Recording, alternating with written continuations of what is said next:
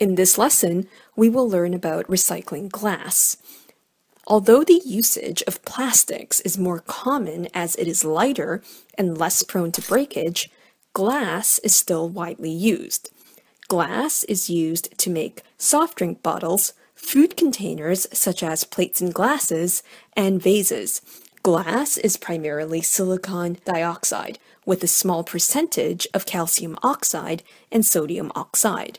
The beauty about glass is that it is 100% recyclable, and unlike paper, it does not break down into smaller components with each recycling process.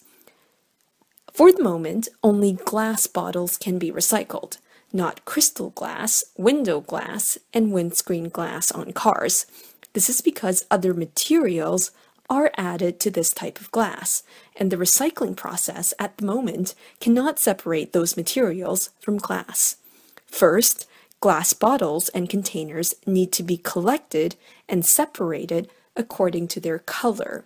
This is important because the different colors are made due to many different substances that are added.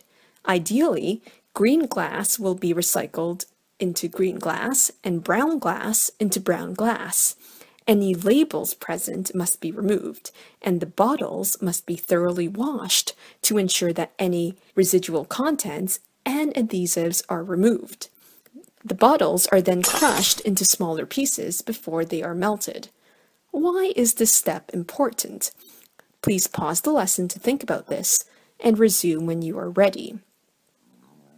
This is an important step because the smaller pieces mean that melting will occur quicker due to the increased surface area. Following on the same idea, if you wanted to fully dissolve sugar in water, powdered sugar would dissolve faster than a cube of sugar.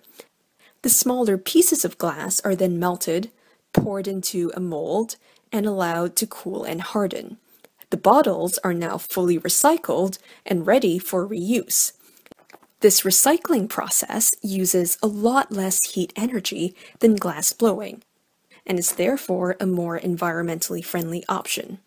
As well as being recycled into bottles, mixed glass can be crushed to form glass aggregate and used as a cheaper substitute for gravel.